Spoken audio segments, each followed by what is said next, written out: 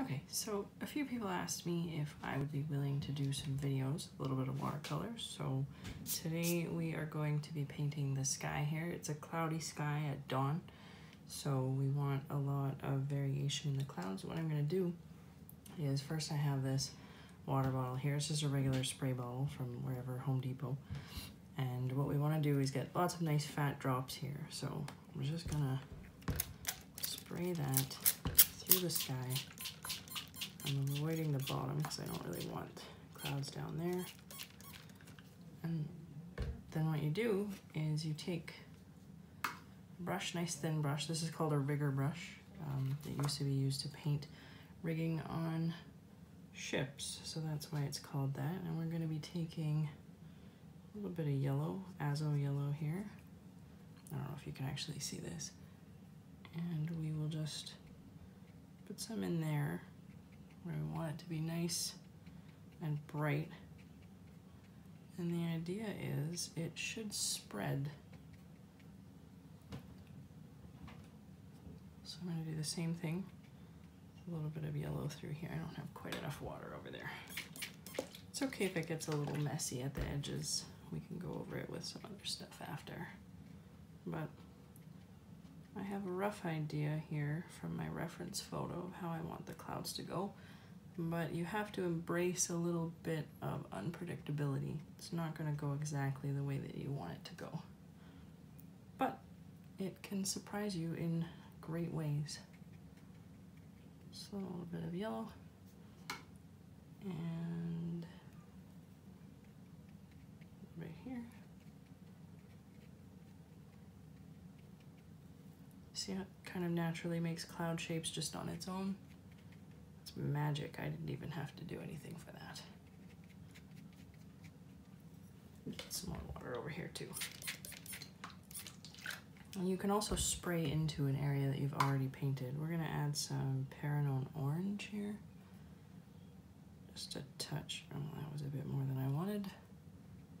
But see how it shakes out. They say with watercolor, if it looks right when it's wet, then it's not dark enough.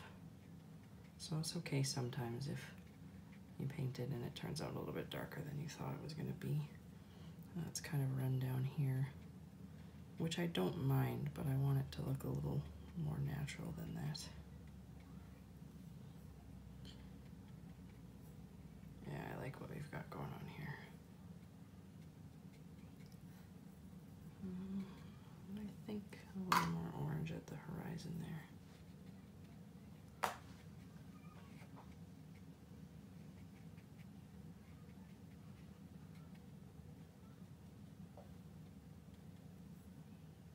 Never filmed anything with this before, so I'm hoping you'll be able to see it properly at the end.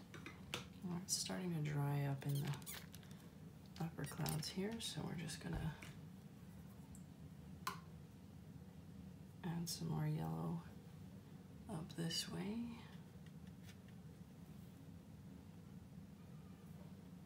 You want a little bit of water with your yellow, but not too much. You're really letting the water on the paper do the work. Oops, I think it just dripped. It's a happy accident after Bob Ross.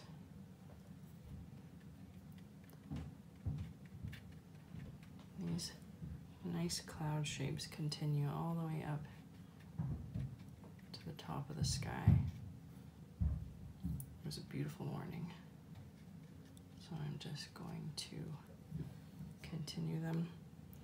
And then after this dries, I will go in and paint the rest of the sky. But I don't want to be mixing blue in here just yet because it will give me green, which I don't really want.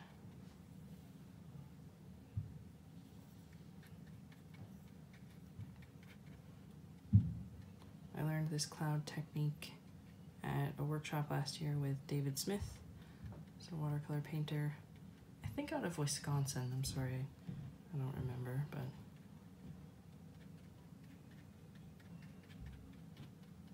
he traveled around a lot before, well, you know, before everything.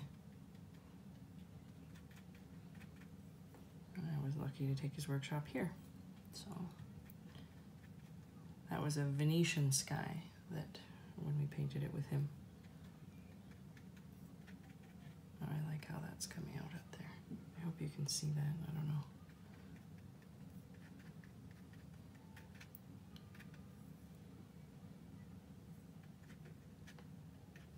This is one of those tricky, I mean, it's not tricky, it's very easy actually, but you do have to work a bit quickly while things are still wet.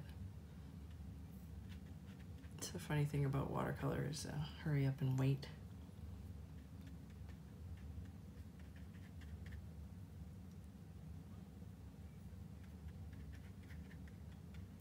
Lots of little cloud shapes here. And when you're painting clouds, what you usually want is, because of them being further away from you, they're going to get smaller towards the horizon. So if you can make sure that you're painting them in a way that shows smaller little clouds, then you're automatically adding perspective. And you didn't even have to work for it. Not too hard anyway.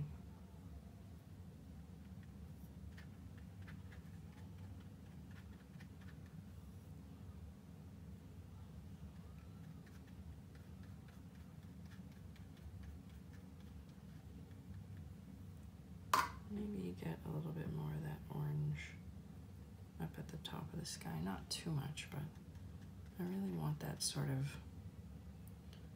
glow at sunrise.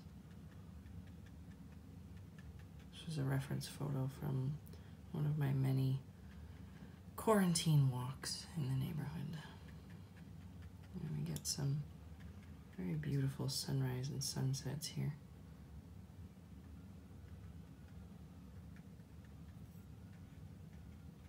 Big prairie skies.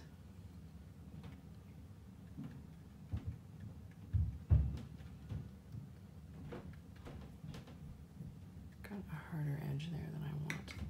I'm actually gonna spray into that a little bit. And that's something you can absolutely do. You can add water back in. I actually have a bit more water at the edge there than I wanted, but that's okay too, we can work with that. I might just grab a shop towel here.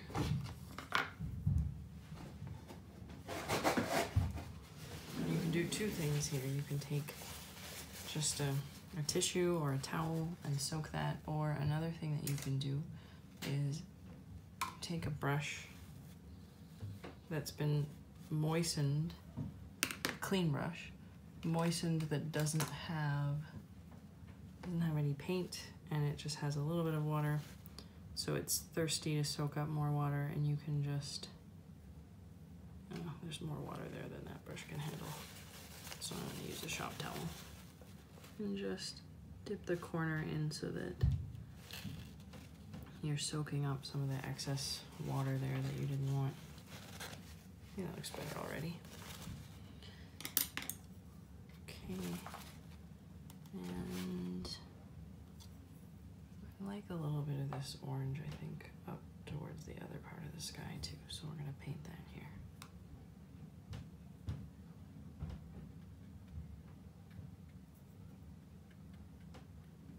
Just to unify it so that we've got some of the same colors throughout. Otherwise it might look a bit weird. And just looking at that, yeah, I think that's good.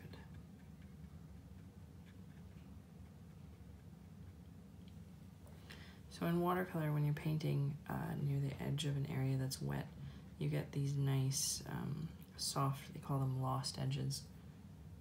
So where the paint just sort of melts in and you don't have, like here I've got a little bit of a hard edge, if you can see that. And it's okay because some of the edges of the clouds are a little bit hard, but in general, clouds, you know, that's soft and fluffy. You're not usually going to want to have too many hard edges mixed in there, so that's why I'm going to add a bit more water here. If you're painting wet in wet, So you're adding wet paint and water into an area that's already wet. You're gonna get some of those nice lost edges.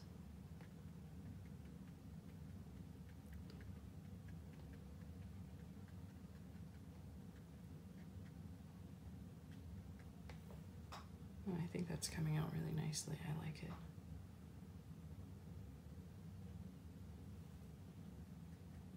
What I'm going to try to do is once this dries, we're going to be adding some of the blue that makes up the sky there. And we're going to spray it again to add a bit of water, but we're going to try not to reactivate too much the yellow that's here because I don't want it going all green on me.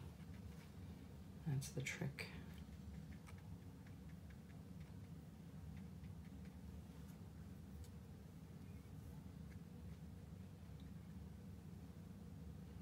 Yeah, I think that looks good. Okay, so here we are, part 2 of this painting.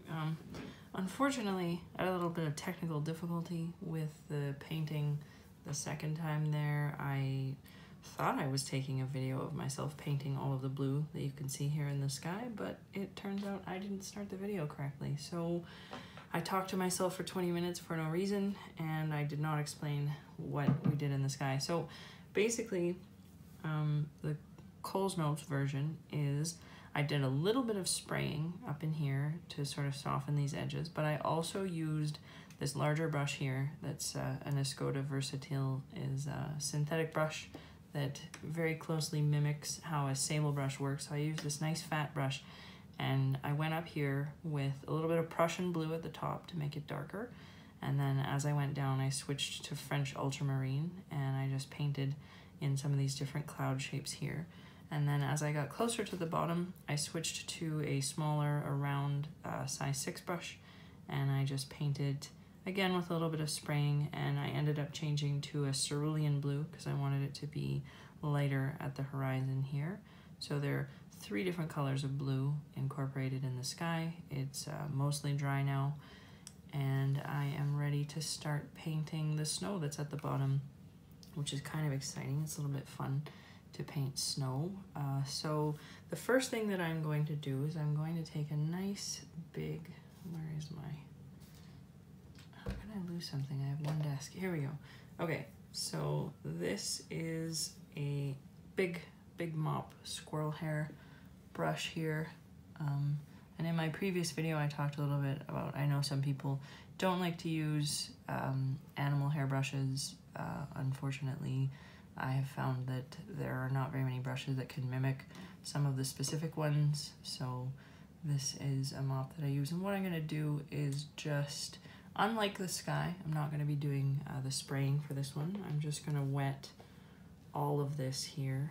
And I had mentioned, but you probably didn't hear, was that there's going to be lots of dark trees and things going over top of where the sky ends. So it's okay that this is just, I'm going to bring this right up to here, and if a little bit of color bleeds into it, that's fine. That'll give me the base for what I want. And the reason that I'm wetting this quite a lot first is because I'm going to be putting just the background for what I want my snow to look like. So I'm going to be taking a little bit of azo yellow that I used in the sky because the snow is highly reflective, and I want that color mimicked in there. Then I'm gonna be taking my Escoda brush here, a nice big thick one, and make sure it's nice and clean because I don't want anything coming, any of the other colors yet. I don't want them, oh damn it. See, I set it, and as I set it, I did that. It was not as clean as I wanted it to be. You can't even probably see my palette in the video unless I move it there. So I have to try to clean up this yellow a little bit. I think I got it. Excuse my profanity in the middle of my teaching video. My son isn't in the room, so okay, this is, you know what? I'm just gonna take a different brush is what I'm gonna do because this isn't working out for me. And meanwhile, everything else is drying. I really don't want to paint the snow green. So if you're lucky enough to have alternate brushes. I have a smaller little mop squirrel brush, so I'm just gonna take a smidge of that. And we don't want it to be super yellow, but especially you want that glow, like here where the sun was actually rising from. There's quite a lot of light coming from that, and that's the feeling that we're trying to evoke here. So, and again, it will lighten as it dries, so don't freak out. Somebody I used to raid with used to say that, and it drove Voss crazy. She'd say, okay, don't freak out. He's like, I'm not freaking out. But anyway, don't freak out. There's actually a spot that was a bit dry there. And I don't want that because I don't want a hard edge. So we're just gonna bring that a little further. There we go. That's good. And some of that reflection will come all the way up this pathway here.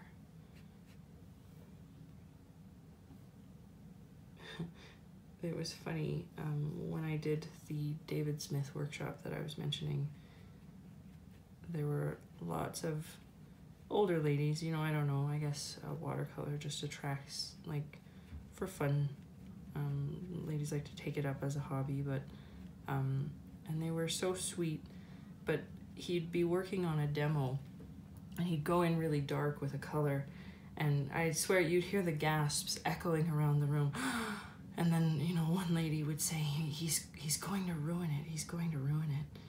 And I found it was really funny. I don't know if it's just coming from a different background as a printmaker, as an artist. When I was in college, sort of one of the first things you have to learn is you can't be too precious about, you know, things happen. So yeah, sometimes you're gonna ruin it, you know, and you have to ask yourself, what is the worst thing that can happen? You waste a piece of paper, you know, hopefully it's not too much of a financial strain for you, but you know, if you own the paper in the first place, you're probably okay, and you're learning. So, you know, and we're all always learning. I mean, I wreck a painting, gosh. I had to completely redo a commission just last week, or sorry, last month. Time has no meaning. Because it just wasn't working out, you know, and I had to abandon it, and I ended up needing a couple different colors of paint that I hadn't had on hand. I'm adding a little bit more yellow in here because this whole hill here has lots of sort of dry grass and like winter grass on it, and I'm going to be adding that in, but it is not a bad thing to have that color in behind.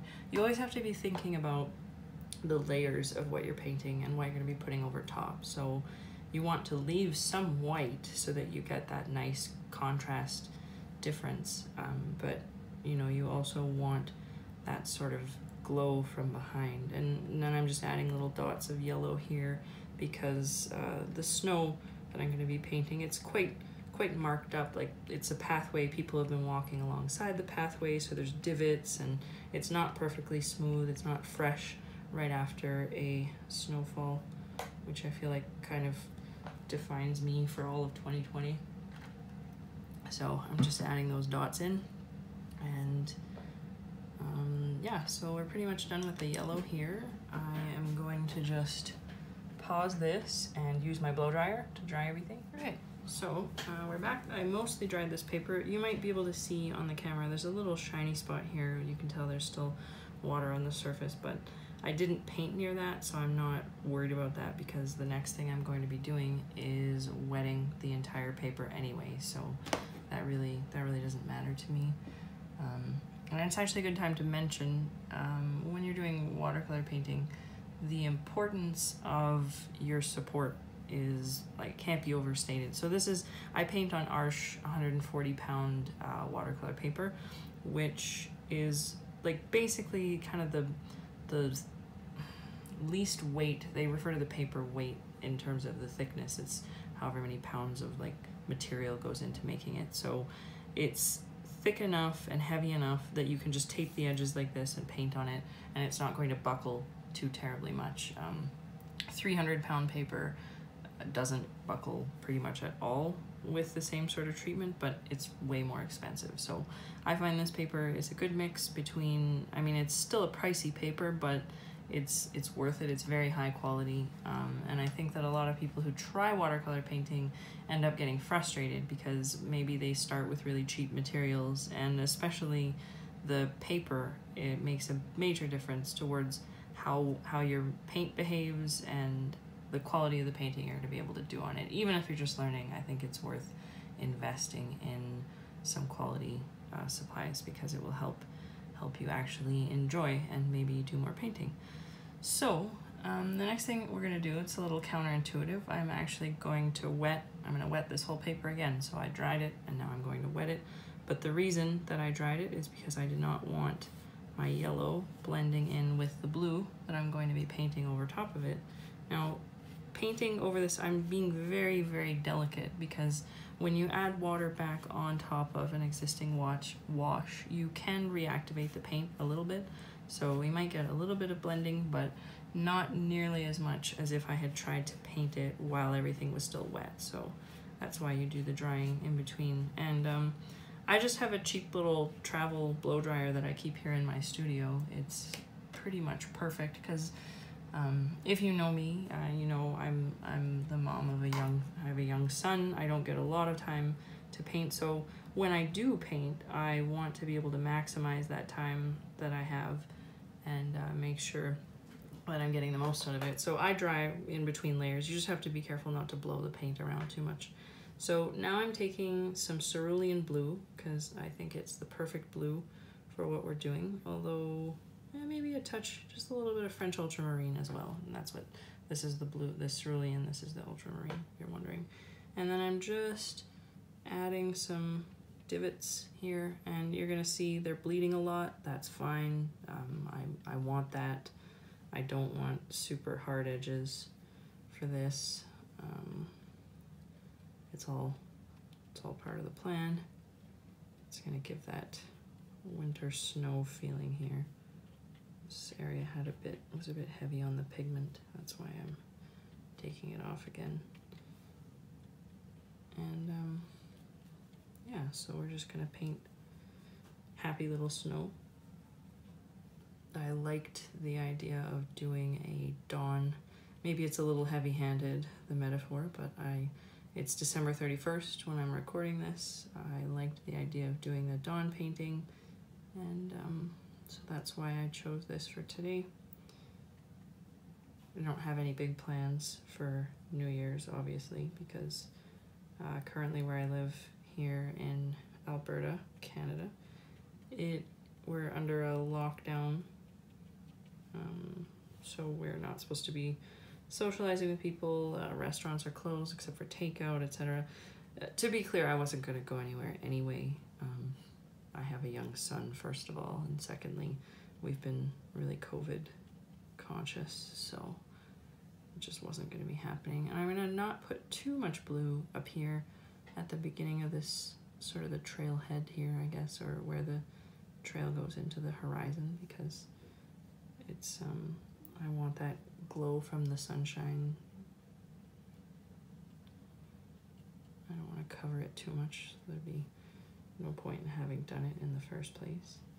And as I paint, I'm just kind of, I'll take a little mix, like I'll take a little bit of cerulean, I'll add a little bit of French ultramarine into it in spots, so that it's not all just one color, but that's fine. And then the shadows, of course, on the snow here, they get darker as we go further, so I hope to illustrate that. This whole painting could turn out to be garbage, and you guys will be like, why was she telling us how she painted this? This is terrible. But you know what, like I said before, there's no wasted time. You know, if you do a painting and the end result wasn't great, well, you still learn something about how you work or what you might do differently next time. And this is sort of a weird, this is like the adolescent stage of a painting. You know, it's got enough on it that it's starting to come together a little bit, but it still looks a bit like you're not entirely sure maybe where I'm going with this. It's not finished, you know, and well, that's just the way things are. It takes a little bit to come together. So, and then there's a little bit mix of some snow up here. And I mean, you'll notice I'm trying to work relatively quickly because the paper will dry on its own if I don't paint on it. It's not the end of the world if I don't get it all done before it's dry, but ideally we'll have this whole layer finished before I've lost the water that's already on the page here. So this is just a painting that was taken from a reference that's a walking path in my neighborhood here. So we're in a valley and we're lucky that we've got some natural areas to walk in. It's mainly ravines and sort of scrubby prairie. So not very many tall trees, but there are some trees here at the edge. And then you can see I'm just using the tip of my brush here to give that a sort of sketchy little feel. There's a hard edge here, and I don't dislike it. I'm gonna leave it with a little bit of definition. And there's one over here. That one was an accident because the snow wasn't quite wet. So that one I'm gonna paint out a little. And then there's like some fences. So you can see a little bit the backs of houses over here in my photo, but that's not really what I'm interested in the painting. So I quite like the little bit of ultramarine that's here. So I'm just going to go in and add a few darker areas, keeping in mind again this will dry lighter than it looks right now. So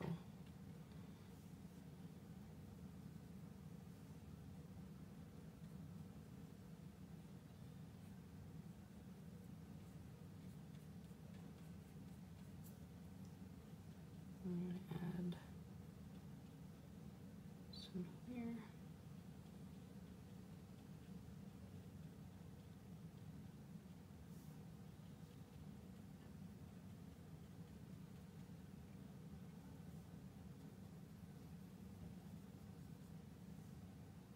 It's so nice with painting, and people often say to me like, oh, I couldn't do watercolor, it's too unforgiving and it's harsh. And I mean, there's an element of truth to that. I guess you don't have the same control always that you do in other mediums. So you do have to sort of be willing to let things happen. And I know that can be hard for people depending on your personality. If you're a little bit of someone who likes to have complete creative control, that might not be an ideal medium for you. But I found that if you're willing to let things do their own thing a little bit, it can be kind of exciting. Like what's happening over here, and I like that. I think that's coming out well. I'm leaving this whole area. Actually, you know what? Yes, I am going to leave that because I don't want it to bleed into the other area. This part is pavement here, so that's going to be quite a bit darker once I paint it, but I don't want the edges of the pavement to bleed onto where I have an area that's snow, and that's what I'm focused on right now. So, so that's all the snow that's been painted, and I'm going to blow dry this and get started on the next layer.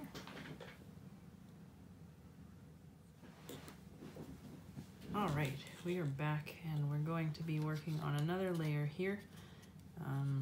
Maybe I'll just set this here so you can see while I add some more colors to my palette. So we want to have some browns. Oh, that's flaking everywhere. Okay, well, that's burnt umber. I'm gonna put that there. And then I'm gonna just brush that off my painting before it gets brown everywhere and makes a big mess, which is too late because it's already on my hands. I don't know about where you are, but here we're at a pretty high altitude. So what I find is when I get tubes of paint shipped to me, and you might notice I'm mostly painting with Daniel Smith paint here. It's all packaged at sea level, So the difference in pressure means that when I open a tube, excuse me, I should brush that off. The paint usually comes globbing out everywhere. It's quite an adventure. So I always have to be ready for that to happen. Then I'm gonna get some yellow iron oxide here for that sort of goldish brown that you often see in prairie grass and things like that. Now I wanted to have a darker blue because I'm going to be doing, one's stuck. That's where I keep my little doodad for. Let me show you. Here, this thing's the greatest. It is just a tube opener, and you put it around the tube and it helps you open tubes. You can also use, you know, pliers, but that tends to damages the cap. Okay, so here's Indian Throne Blue. That's quite a dark blue, and I ran out of little palette holes. That's why I'm putting it on the edge there. That one got some stuff there too. Okay, then I'm going to use Carbazole Violet for a little touch of purple.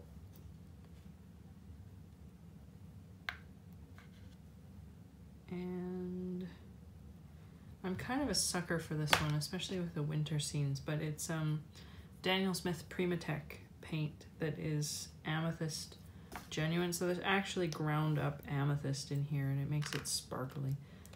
Hang on. That one was really stuck. Thank goodness for the tube opener. I'm gonna put that one over here too. I don't know how much of it I'll use in this painting, but it doesn't hurt to have a little bit on the palette. Still a fairly limited palette. Okay. I have to clean off my painting again, excuse me. Okay. So, as you can see from the last time, everything is dry now. And we've got our snow with some of the little divots on it. I may go back in and paint some harder edges, like some more clearly defined places there, but for now that's not what we're going to be doing. The main thing that we're doing is I'm going to start adding in some of the ground cover. So what I do is, and I haven't taken a video that shows my studio setup here, but I've got 2 containers of water, one that I keep quite clean and one that's dirtier, and that way if I need to get clean fresh water I can usually do it. And so we're going to start with a little bit of, actually going to take some of the Peronone orange that I used elsewhere in the painting here. I'll move this so that you can see what I'm doing as I'm talking about it. And then I'm going to take a little bit of the burnt umber. I just want it to have that slightly warm undertone. And then a little bit of that guy. And then, you know what, let's just see how that looks on the painting. Now I'm painting quite dry. I'm not going to be pre-wetting like, you know, you saw me do in the previous sections, because these are hard edges created by the snow in my reference photo. Here there is some just divots where you can see the ground through the snow. So it's a little bit of dead grass, you know. I'm just gonna paint those in there like that. This is when the painting starts to get exciting. You know, I was thinking before, painting sometimes doesn't look like very much in that middle kind of zone where we've, you're laying the groundwork basically. So you've started out. Now as I'm interrupting myself because I want to tell you what I'm doing here. This area is where in my painting we're gonna have the highest degree of contrast here. So there's some trees and things, and that's why I got also the purple that I mentioned, the Carbazole Violet. That's Carbazole Violet there. And so what I'll do is I'll paint an area with my brown, and then you can drop in another pigment and let it just spread and add a little bit of definition there. So there's a happy little tree. Sorry, I couldn't resist. So you still got that sort of prevailing. I don't want it to be all dark, but I definitely want it to have that aspect. And then actually what I'm gonna do is I'll paint some of the thicker branches of this tree that's here, but then I'm going to need to grab, I don't even know if my rigger is gonna be thin enough, honestly. So I'll grab one of my teeny tiny little, that's 000 brush here. I need a bit more water than that. And then as long as it's still connecting to everything else that's being painted here, all these tiny little branches will become part of the tree. And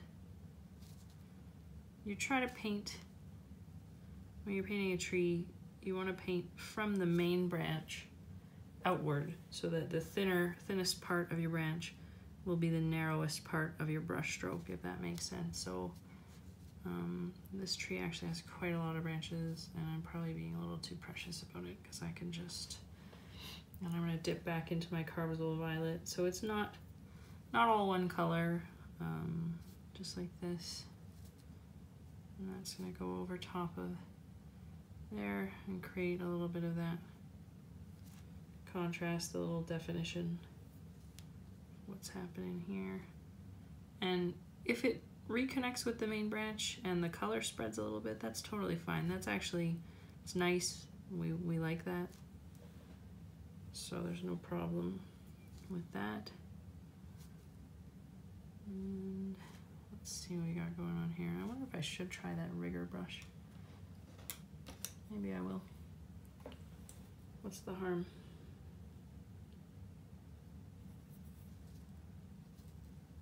Oh, you know, there, I schooled myself. This brush is actually gonna do a better job. So don't listen to everything. Don't listen to everything I tell you.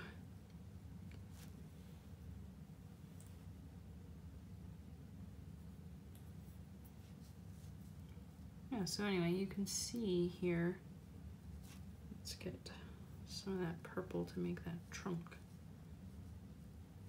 See here how we're starting to create.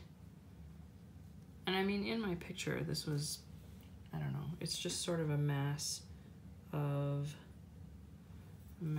random behind the house stuff, because this is a back alley that runs behind some houses. So, you know, it's not the focus of the painting. I don't actually care what people's fences look like and things like that. So it's okay to just take and create sort of a block of color here that we want to read as one thing, even though it's not one thing. But when the eye is looking at it, you know, it just sort of blends together all in one. So I'm just gonna paint this whole area. And what it is there's a little hill where the snow goes. And then you see that it's starting to sort of give the impression that, okay, there's something here.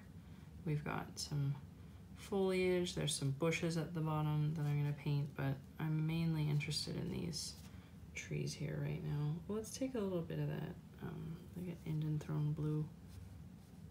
Oh yeah, I like that color, it's great.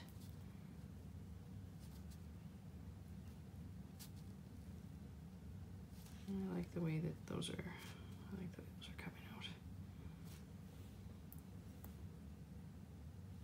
Something that you want to think about as you're painting is in areas of high contrast especially, but anywhere where an edge is meeting another edge, are you creating something interesting? You know, like the eye is going to be drawn to those areas of hard contrast when someone's looking at your painting afterwards. So these shapes here, if we can keep, you can see I'm doing sort of little brush strokes, and I'm gonna use some of this amethyst because I like it.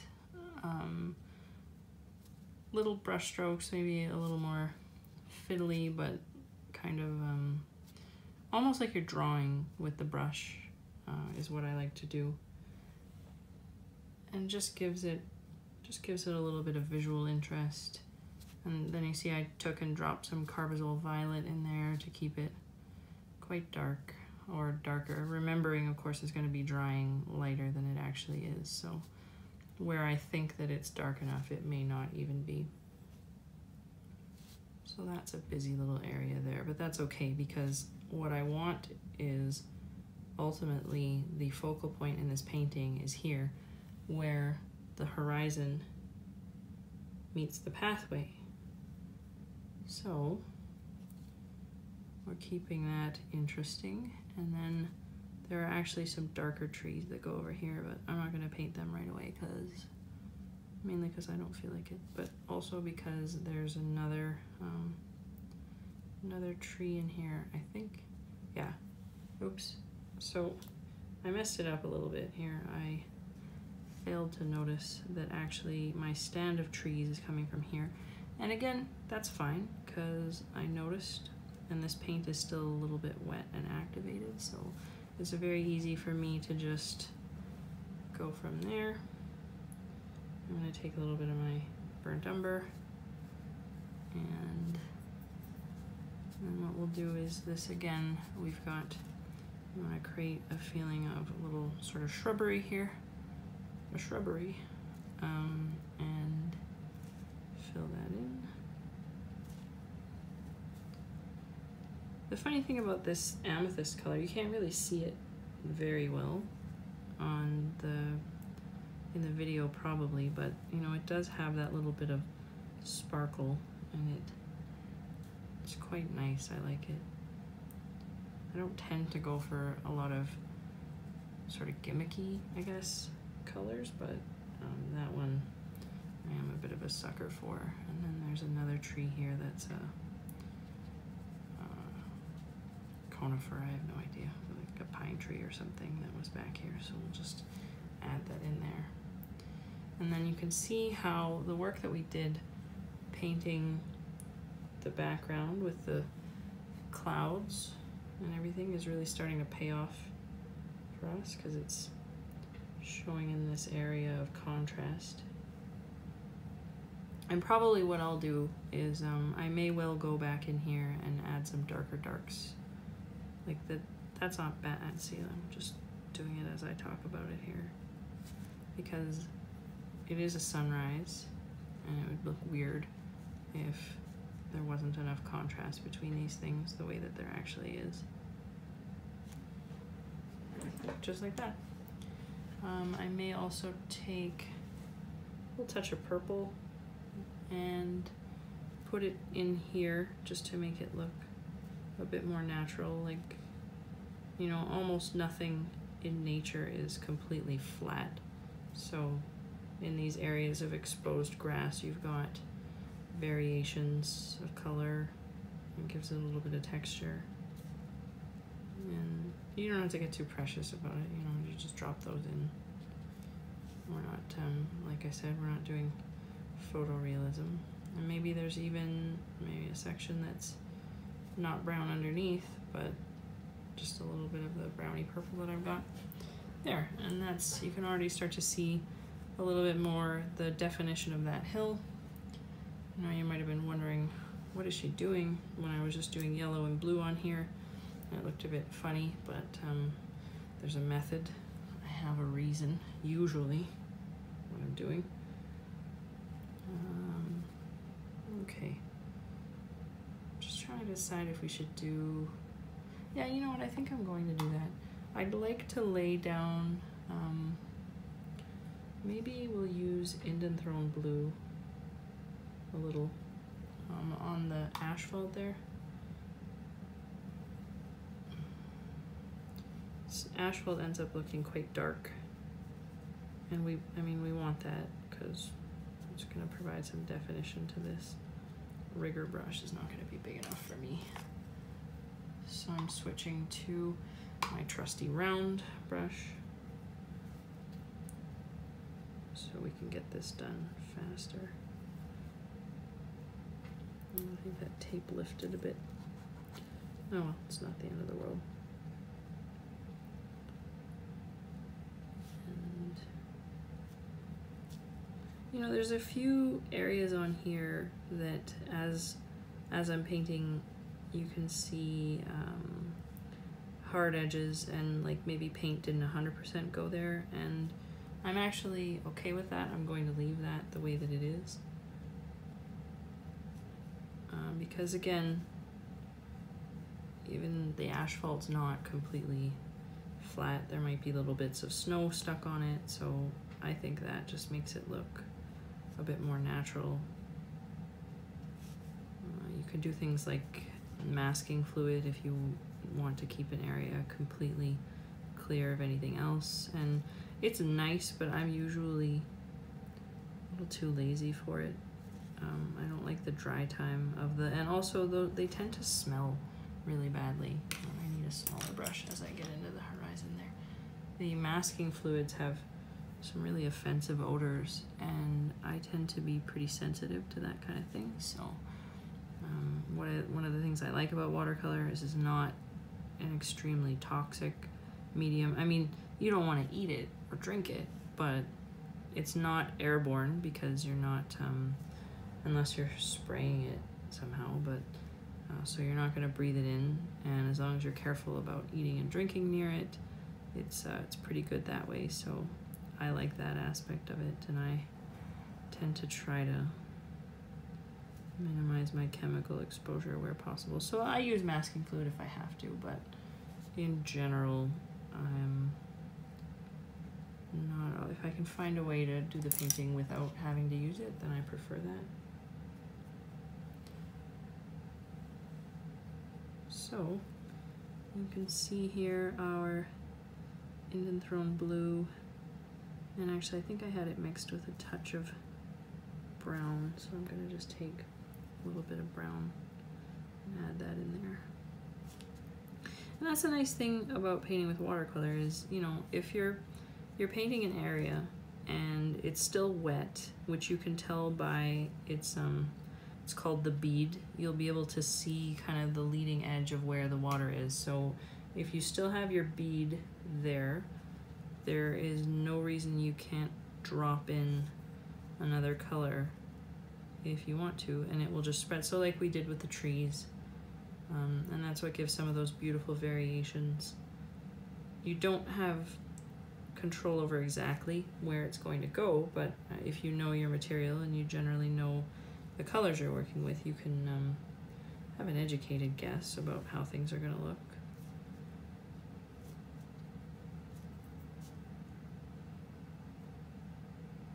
So, and then there's just a little section of exposed asphalt there that I'm gonna go in and paint as soon as I'm done this big section here.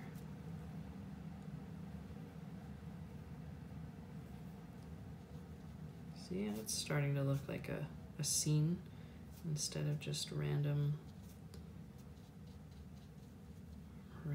colors.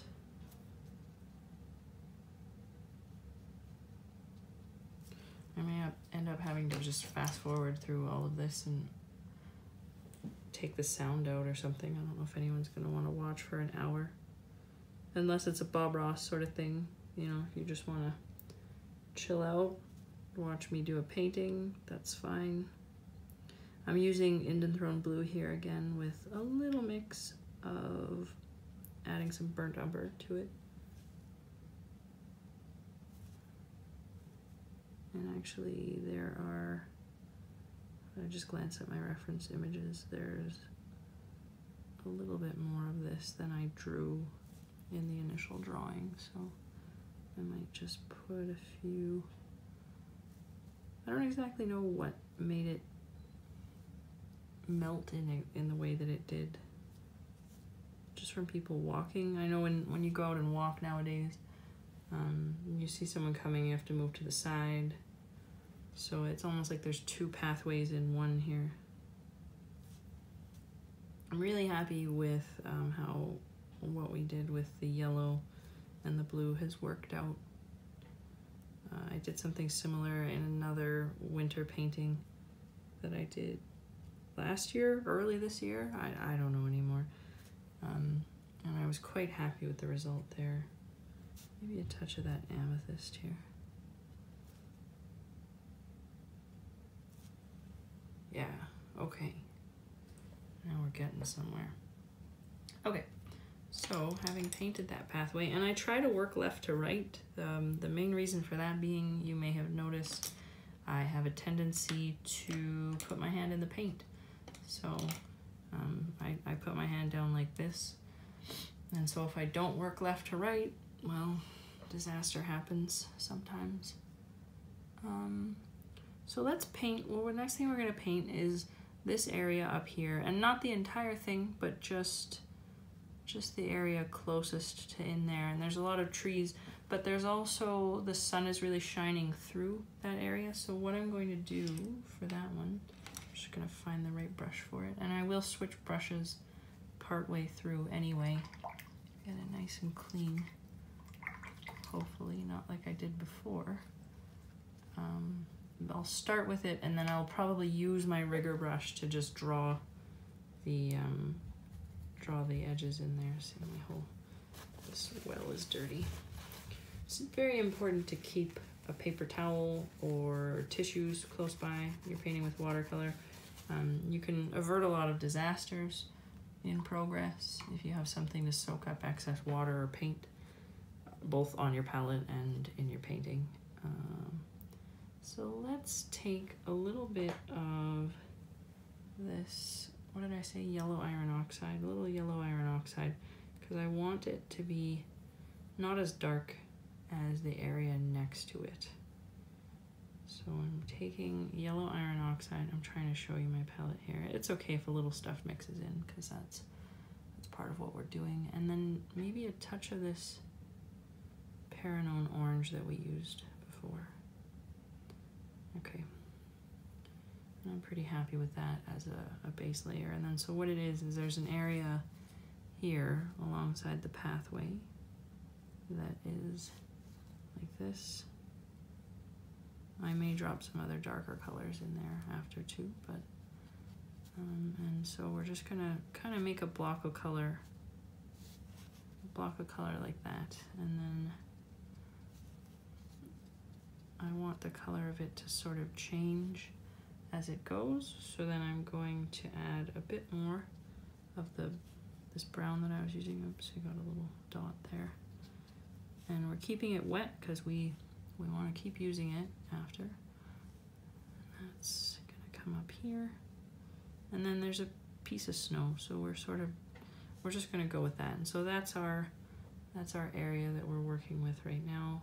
And then I'll take and add a little bit of the darker browns, because it is darker behind, but I still want it to have this orangey aspect from the glow of the sun. So I'm just painting in a little bit of suggestion of trees here.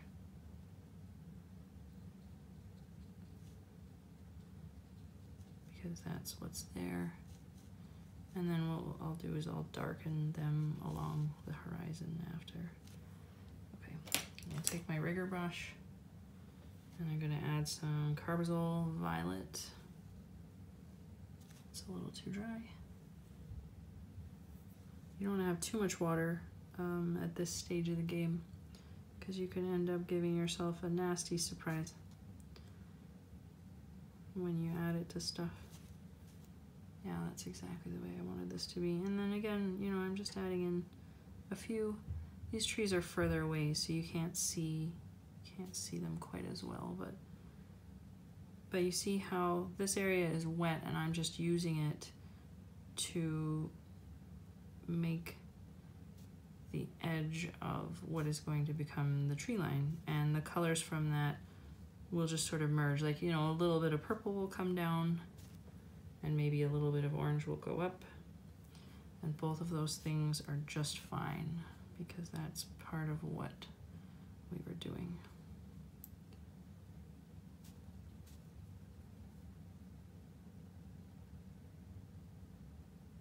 I hope that any of this is helpful, or I don't know, if you're not a watercolor painter, you don't care about being a watercolor painter, you just want to watch someone paint, well, then I suppose it's performing its function. Does that tree look weird? Sort of like a spooky Halloween tree. That's not the vibe I'm going for. I think it's this thick branch that's throwing things out. There we go. We'll make it as if it was a pine tree in there instead. Okay, and then keep adding a little bit here to our horizon. That's nice though. I'm happy. I'm happy with how this is going. And I mean, like, you always have a creative interpretation available to you. Like, you'll notice these are all trees, and maybe in the photo they look sort of black, but I haven't used any green whatsoever, you know, and that's fine. I mean, you're still gonna read them as trees when you see them. I think in earlier, when I would have tried to do this painting, I might have made them black, because in my mind I would have thought, well, it's, you know, they look black and that's the way it is, but they aren't really, and there's a lot more visual interest if you do not make things always black, although black can have its place. Watercolors don't often use it. I just spotted a spot here that I missed with my Indanthrone blue, so I'm just gonna cheat that in there. Okay, so what do we have next? Got our sort of orangey glow area of trees, and then all in here, there's a lot more trees up along the edge, and I'm not gonna do them right away. What I'm gonna do is take, I think this brush, yeah. That's my size 6 round sable brush, and I'm gonna do similarly to what I did on the other side. I think I had a mix of these colors, which was, burnt umber, a little bit of iron oxide yellow, a touch of Paranone orange, and I'm going to just start painting in. I'd like it to be a bit darker than that, a little more concentrated. Okay, I'm gonna paint in this area of, and again, what I'm doing is the same thing as I did with the edge. I'm doing sort of blocks of color. So here's gonna be an area, the camera in a little bit in front of my reference. I gotta shift around here. So I'm gonna paint right up to the edge of this hill, and then I will add the other trees that are up there. I'll add that after, because you don't want to bite off more than you can chew in one section if possible. Like when you're doing a watercolor painting, you have to think about, okay, how much time do I have to complete this section before my paint begins to dry? So you see I'm just dropping a little bit more pigment in there. And you know, I might even like even just a touch of alizarin crimson.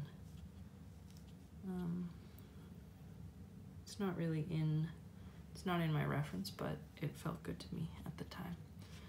So anyway, yeah, so you try to plan out a section. So for me, I know there's a mix of snow and grasses here. And what I'm going to do is I will come back in with the rigger brush, and the grass just sort of goes all the way along the edge of my pathway. Well, this is where people walk. They let their dogs pee by the side of the path, you know. It's not the main pathway, but it's part of the walking path. Let's get a bit more of that orange. And then, you know, and it's just the suggestion of those things. Like, you're not painting every blade of grass here. That would be boring for you, and honestly, I think boring for the person looking at your painting too, because that's not what you want to see when you're looking at, like, oh wow, that's magnificent grass. I mean, you just want, okay, is there another chunk there? And there's almost a sort of, it's kind of cool. Let's get a bit more of that red there, because I like that section.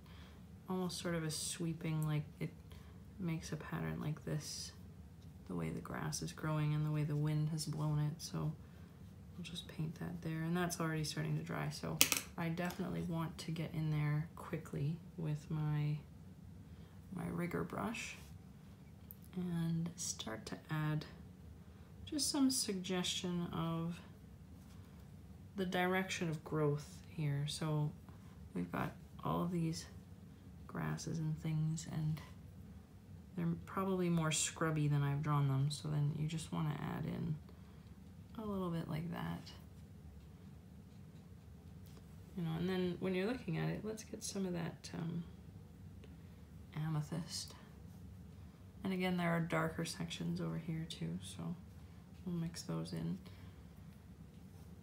And when you're looking at it, you know, it's starting to look, I think, let's get a little purple. I went in pretty dark there, but that's okay. It's that's what it looks like. Uh-oh, that part was, whatever, it'll be fine. And then just like that. So this part was still wet, so what you're seeing here is I drew the grass up and it's not, it's sort of bleeding in, which is okay. What I wanted was a mix of, and I can go over this too. I mean, you know, nothing is, it's not like acrylic, you can't get a fresh start, but you can definitely add on top of things within reason. If you have a really dark color and you went in very dark in an area, then that might be it for you. You might not be able to cover that, but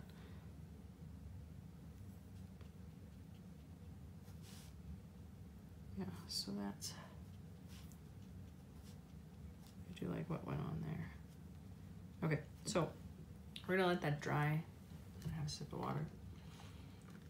And then while that's drying, we are going to go ahead and add, we're gonna go ahead and add our trees that are at the top there with some of the darks. I don't know if you can see what I'm doing here, some of the darks that we have. And it's not quite, it's not going to be exactly the same as what's next to it because that's not the area where the sun is. And there's a lot of these kind of maybe tree section here. A lot of these bare deciduous trees. They're probably, most of the trees in this area are, we have a lot of aspens. A lot of people plant a particular kind of, because trees on the prairies have to be able to withstand a lot of wind. And especially in the Calgary area here, we get what's called Chinooks throughout the winter. So a Chinook is a coastal wind from British Columbia that comes and it blows over the mountains and it comes to Calgary and it gets very warm in a short amount of time. So we have these extremes in temperature where you'll have freezing temperatures, you know, I'm not good at Fahrenheit, so let's say 10, 15, minus 10, minus 15 Celsius, and you'll just have to look it up, sorry, but it's cold, you know, it's freezing, and then we'll get a Chinook, and suddenly the temperature will go up above freezing to maybe 10 degrees Celsius, which is not, you know, the warmest, but in the middle of winter it sure feels like it. But anyway, that's hard on trees, apparently. That's not the best thing for them. So they have to be a specific kind of tree to be able to do well here. Deal with the wind and the cold and not being sufficiently covered with snow all winter because it melts. Yeah, see, I like that. I get caught up in areas like this where I just, you know, you can tell that I'm having a good time and I don't want to overwork them either, but sometimes the temptation is there.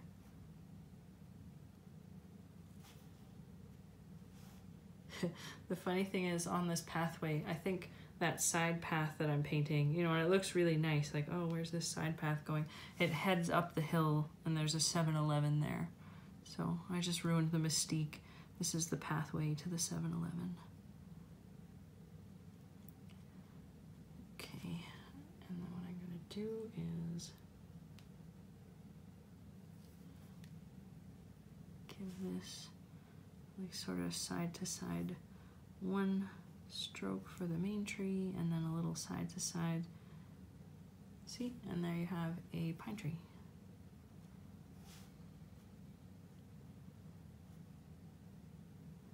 Which is, I actually grew up in so about 8 hours drive north of here in Fort McMurray, Alberta. And in high school, once the French teacher, whose name was Mr. Jeté, he wasn't from Fort McMurray, which, I mean, most people are not from Fort McMurray because it's a bit of a boom town, so probably different for this generation, but at that time most people had moved there from somewhere else. And he was talking one day and he said, you know, the first time I drove away from Fort McMurray to go down to Edmonton, like, it's the most boring drive that I could possibly imagine. He said, you know, you're driving along pine tree, burnt pine tree, because there have been different fires over the years, you know, so there are huge sections that are just burnt, and then they're regrowing, and then there's sections that haven't burnt. And I mean, he wasn't wrong. It's not a thrilling drive, although it is a beautiful place that gets a bad rap. I mean, growing up there was good for me. Okay, we're starting to get, this is going places, I think. We need a sort of darker section under there. I'm getting paranoid that my phone was going to run out of battery while I'm recording this, so I'm going to have to check it maybe after I'm done this section. That's still a little damp, so I want to add, I think here it's fine. Yeah, that's a little trick for you, I suppose. If you ever want to know if your paper's dry, well, first of all, don't stick your hands in the paint when it's obviously wet. Like, if it has a sheen, you'll know that's not dry. But if you've left your paper for a little bit and you've come back and you're not quite sure, if you feel it with a clean hand, it should feel warm to the touch. If it's dry, it'll be warm to the touch. If it is still a bit wet, it'll be a little cold. So you can either help it along with a blow dryer, like I mentioned before, or just wait longer if that's what you prefer, depending on your time constraints. So I'm just adding in some of these almost dry brush grass areas here, because I want those to stay quite sharp. I almost did, you know, I told you I'm always putting my hand in the paint. I almost did it there. Don't do what I do.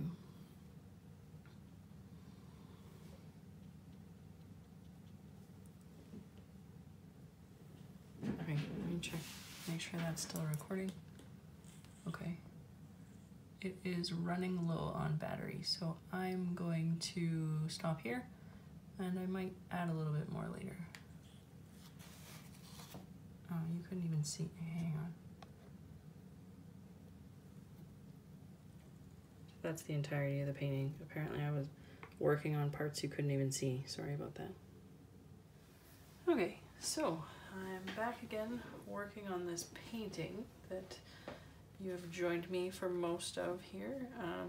I noticed partway through the other one, sorry about that, this is the first time that I'm doing this, the camera was set up in a weird way that did not allow you to actually see what I was doing. So I'm sorry, there are sections where I'm talking and it's effectively useless because you can't even really see what's going on.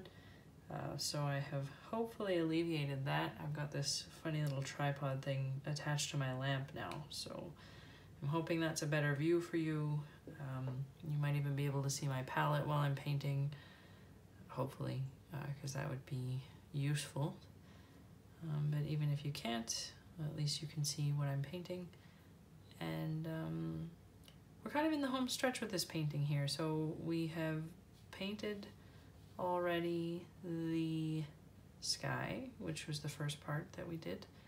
And then I came back and worked on the snow that leads to the pathway. Now I'm just adding in some little bits here that I didn't paint initially. It's sort of more detail stuff with the snow, the mix of snow and grass up on this hill. And probably what I'll be doing is also going in and adding some darks here where the there's supposed to be more shadow. So like this grass here, it's going to want a little more darks, but I want that to be a little bit closer to me.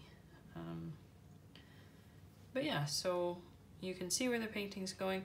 The other thing I'm thinking about doing, and I mean this is literally just the process of how I do a painting, whether I'm talking about it with you or not, is, you know, I stepped away for a little bit and gave it some time and space and sort of came back and looked at, okay, how do I like how it's going? And I think it's going well. What does it need? I think it needs a little bit more contrast here.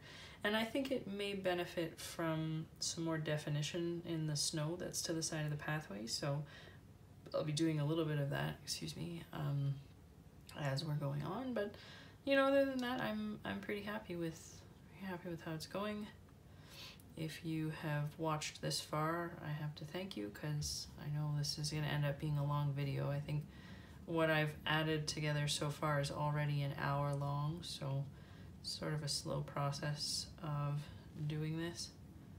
I wonder if people want to do it like paint along with me, or, you know, I don't really know. There was a few people requested that I do some videos and talk a little bit about painting watercolor. If there seemed to be more of an audience or interest in it, it might be something I would do more, but, you know, it does add extra steps to my painting process, when normally I'm just sort of doing my own thing and I'm not explaining it to anyone. But it's been fun, you know, I've enjoyed it. So if you have constructive criticism, please feel free to tweet at me or leave a comment. I think I'm going to post this on YouTube, so if you're watching this, it's probably on YouTube, so you can leave a YouTube comment or just talk to me on Twitter if you probably know me from there, because no one's going to know me from YouTube since I don't even have an account there yet, but I will. You know, and when I'm doing sections like this or just parts of a painting, sometimes it helps. I didn't do a value study. Sometimes you can do a value study. Like, I know some painters always do a value study, and that can be very useful. And what that is, maybe I'll address that in another video if people want, but you just do a little sketch and isolate the areas of, say, the three values, like the lightest values, the medium values, and the darkest values that are going to be in your painting. And it can just help you to make sure that you've got the kind of contrast that you want. Because, you know, if you're using mainly mid-tones, then it can just look sort of blah, or, you know, a painting could be too dark if you went too dark everywhere, and, you know, you could have a painting that's far too light if you don't make sure that you have a good variation of lights and darks. So doing a value study ahead of time can just sort of help you identify where you want things to be in terms of the overall range in your painting. But I didn't do that for this, as it's fairly contrasty anyway. Just the parts back here are really dark and the path is pretty dark. Although you can see, since I was painting, it's dried considerably lighter. I just press this tape down. You know, I was saying earlier that the paper won't buckle, but depending on how much water you put on it, anything will buckle still. So I just make sure that the tape is holding that down. So I like how that's going. I'd like to add, and what I'm adding here is just mixes of some carbazole violet, some burnt umbers. I also noticed I was blocking a lot of what I was painting because of the way I hold my hand earlier in the video, so I'm trying not to do that, and I put the camera above instead of kind of behind and then flipping it. So here's hoping that works. Pretty new at this. If I was doing it more often, I might get a more permanent setup. I think it might be shaking slightly too, so I apologize for that. But yeah, so I've been avoiding, dodging my husband and preschooler all day to get this done. My husband said, all right, well, because we have a list of stuff we want to get done this week before he starts back at work on Monday, and, you know, it's the end of vacation. And he's on my list is that I wanted to paint, because I really haven't been able to. My studio was a huge mess. I had to clean it up earlier in the week, so I'm really reaping the benefit of that now, because I have this nice clean space to work in. And so I had it on my list that I wanted to paint. I'm just adding some more darks in this area here, kind of going over top of a little bit going over top of. It's okay to deviate from them a bit though. There could be different, there's quite a few tiny little branches in these trees. So yeah, so anyway, I have it on my list that I wanted to paint because I only get to paint when I have childcare. I can't imagine trying to do this with a preschooler underfoot. So my parents watch our son some of the time, and then otherwise it's just if my husband's home and he's not working. But so he's got a big list of house stuff he wants to do, and I had, you know, I want to do painting. So he says this morning, like, well, you painted, you know, so you can check that off your list. And I said, but I didn't finish the painting, so, you know, I'm not done yet. He said, but I have so many things I want to do. So I helped him do some of the other chores that we had to do. And then my son kind of dragged him outside, and I just sort of looked around and went, okay, they're outside, they're gone. I'm going back to my studio. I'm going to paint some more. So, you know, not a bad way. I put my hand in that paint. Not a bad way. That's what I was saying. That's why I don't usually work right to left, but sometimes I get excited about an area and I work on it and I forget that I shouldn't do that. Let's put a little more purple over here now. Make it again darker.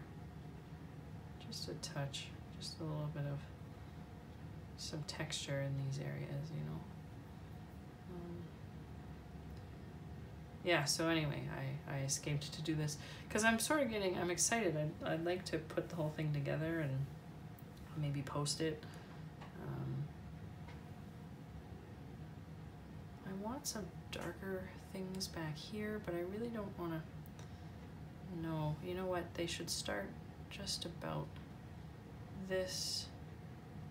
Might be more visible, but I really don't want to impinge on what we did there with the sort of glowing that area, but this is more contrasted there. So another good tip when you're working on any art, really, and we used to really emphasize this when I was in art college, is take a break from it, you know, give it a little space, but also take a step back, you know, so you can approximate that, like what I was saying, you might squint at your painting, and what that does is just sort of helps you identify the sections and the values a little more easily than if you get caught up in the details. But also, you know, stepping back and having a look. Sometimes I'll prop a painting up so that it's upright instead of laying on my desk. I'll prop it up and look at it from a distance, or I'll walk away, I'll come back and look at it. And oftentimes when you come at something with fresh eyes, you know, you will see something that you didn't see before, and maybe you'll know what's the next thing you have to work on in that painting. And also sometimes you need to know when to stop, because there's a tendency, I know I do it, and I'm sure we've all done it, where you want to keep on working on it, or you think it's not finished, so you keep going, and maybe you end up with a painting that's a little overworked, and you didn't have to do that, and it doesn't look as good, not as fresh or clean or interesting as it would have if you had just taken a step back and left it alone. You know, and it's I'd say that's an acquired skill. It's hard to know that off the bat. Like, you're not gonna always know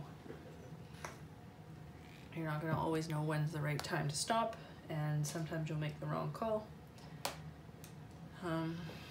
You know, another tip is, whatever you're working on, it can be interesting if you have an area that has more detail. You're going to naturally draw the viewer's eye to that specific. I'm just getting some French ultramarine here. I don't know if you can see, because I didn't use any cobalt in this painting. I often do.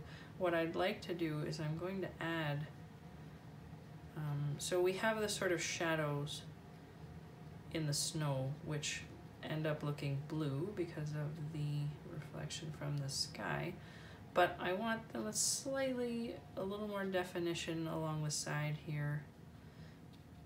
It's very, very busy in my reference photo, so I don't quite want that much, but I'd like the suggestion that people have been here, you know, that's sort of part of what I'm thinking about with this. And this is like the opposite thing with the clouds, so make sure that you're making them smaller as they recede into the distance, and then they won't be very defined at all at some point here. I'm just gonna get those really small, and then I'll let them become a solid block of color, which we had painted before. But yeah, I want it to be clear, this is a pathway people have walked on. If it is a metaphor for the year 2020, we've all been walking some difficult paths this year. But you know, I don't know about you, but when I've been out on my walks, and walking has been one of the things I've gained, I guess, from this whole pandemic, is getting out into my neighborhood again and doing more walks. It's comforting to know that there are other people. You know, I think back to maybe March and April, and I'd go on these walks with just tears streaming down my face, you know, and anything could set me off. Like, that sounds really dramatic, but it was just a really emotional time for everyone. I mean, it was frightening. The world was so weird. And as soon as, like, I'd hold it together, and then I would go out by myself without my toddler around, and without my husband, and just sort of, I felt like I couldn't really stop I'd just start to cry. And I remember thinking, like, is this what it's gonna be like every time I go for a walk? But I wasn't even embarrassed, because you just sort of, whatever, if anyone sees you crying, I mean, do you need to explain? Like, I think it's fairly self-explanatory. We all probably have reasons that we could be crying. So that's how the walks started, with the pandemic sob fest walking. But then, you know, I was on a much more even keel later in the year, and I found I could go for walks and just start to appreciate what was around me. And where I was going with this was, I also appreciated being able to see that other people had also come there. Or, you know, I think we were all just sort of hungry for any kind of connection with people early on in this pandemic. So when I would see other people out walking, everyone was very friendly and waving, you know, like, we're all in this together. I don't know if that feeling has sort of changed throughout the course of it. What changed for me is I started doing, instead of just walking around, I'll phone friends and we'll talk on the phone. I have earbuds that have a microphone, so we catch up and we talk and exchange news, such as it is, while I'm walking. So we don't talk as much to people we walk by, but I think people are still pretty friendly. You know, we're all just trying to get by however we can. So I like this pathway as a painting to finish 2020, which I know a lot of people are eager to put behind us. The thing is, I mean, we're still in this, you know, it's not going to magically go away just because the year is changing, but it is a bit symbolic, and it can feel nice to get a kind of fresh start. At least there's hope on the horizon. We have the vaccine now, and people here, frontline workers here, are starting to get it. I know they have it in other places too. So I have hope that things will be better going into this year. So yeah, so here's my little hopeful painting. And I think we're getting close to being finished with it. I think I don't want to go too far with these footprints and shadows. I would like to, no, actually, no, that's pretty good. I was going to say I was going to darken the trees at the horizon there, but I think that they're good. I think they may be good the way they are.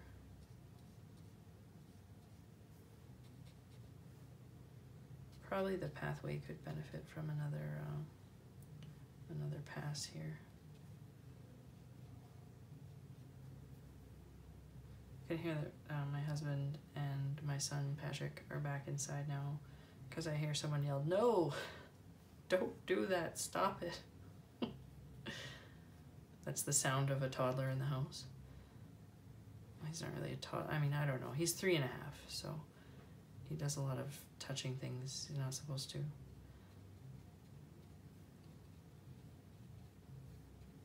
Oh, I like that. I like the way that went there. I don't know if that's true for other types of painting, but I feel like a lot of watercolor is going, you know, ooh, like that's a nice shape, or that's a nice brush form that happened.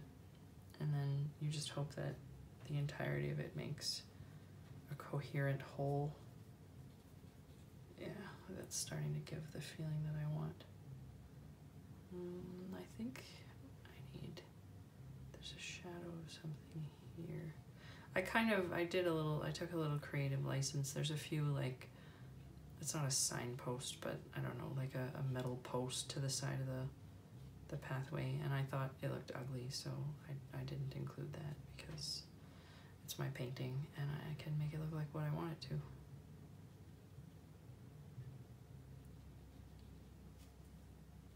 A few just sort of little dry brushing feeling there because it's in shadow on this side of the hill.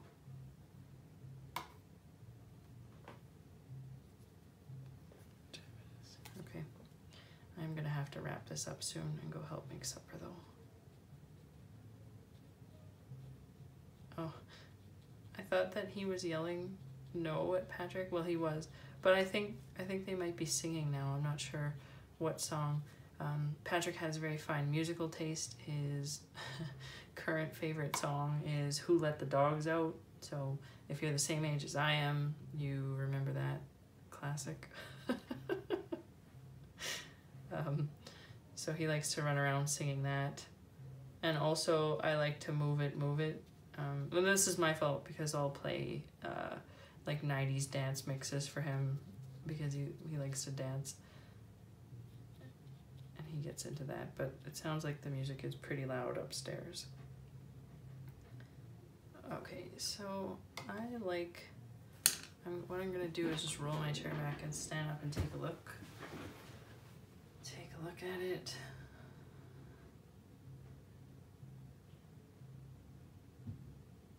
Yeah, I think the main thing is that pathway wants to be a little bit darker than it is. So what I'll do is, and this is a brush, one of the brushes I was talking about earlier, the Escoda Versatile. I think, see, I got a little mixed up because some of my video was lost. I thought I was recording and I wasn't. So I'm just taking Carbazole Violet and I'm going to just go over top of this pathway in a sort of sideways motion, and that's on purpose because I'm not gonna fill everything that's here.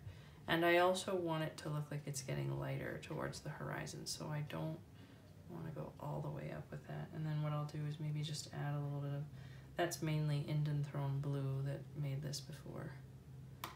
So I'm just going to, it's still wet, isn't it? Okay. Just gonna have that be like that, and then just kind of naturally taper off there.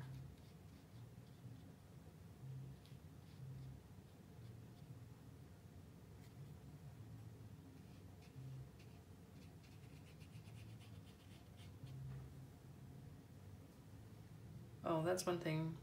Somebody, my friend Raids, was telling me that if you post videos on YouTube, they can get weird sometimes about copyrighted music. And I hadn't thought about adding music, but if you would like there to be background music instead of just silence when I'm not talking, let me know if this is something that you enjoyed watching, but if you would enjoy it better with some sort of, I don't know, classical music, like background painting for watercolor. Probably not dance music. No, I like to move it, move it. I don't think that's our, no problem with it. It just doesn't fit the theme. And then gets a little darker towards the edges here, so I'm just gonna, and then maybe slightly lighter.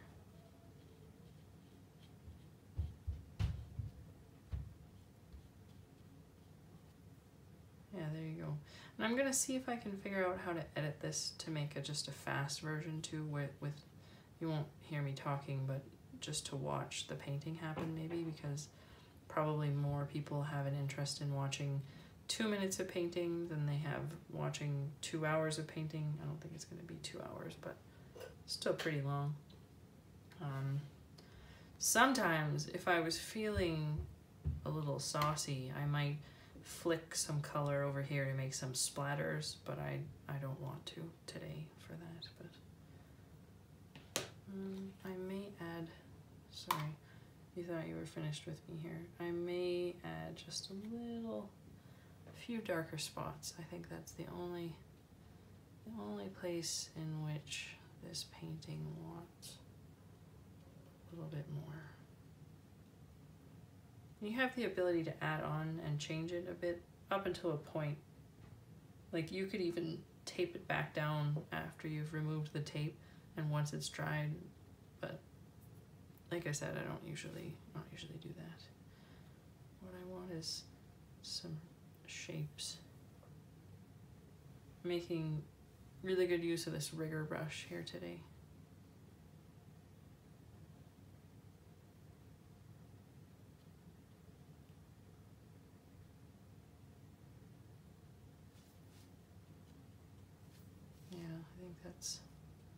I like that snowy area.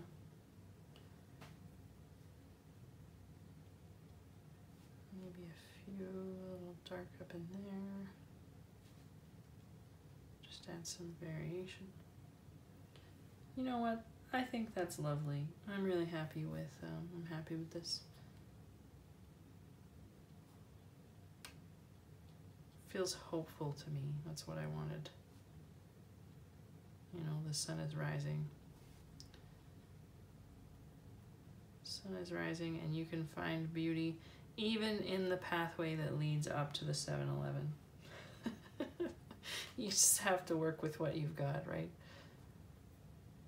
I can't wait to get out to the mountains when this is all calmed down and get some reference photos so I can do some more painting of different subjects. But you know what? For now, this is what this year looked like and has its own beauty.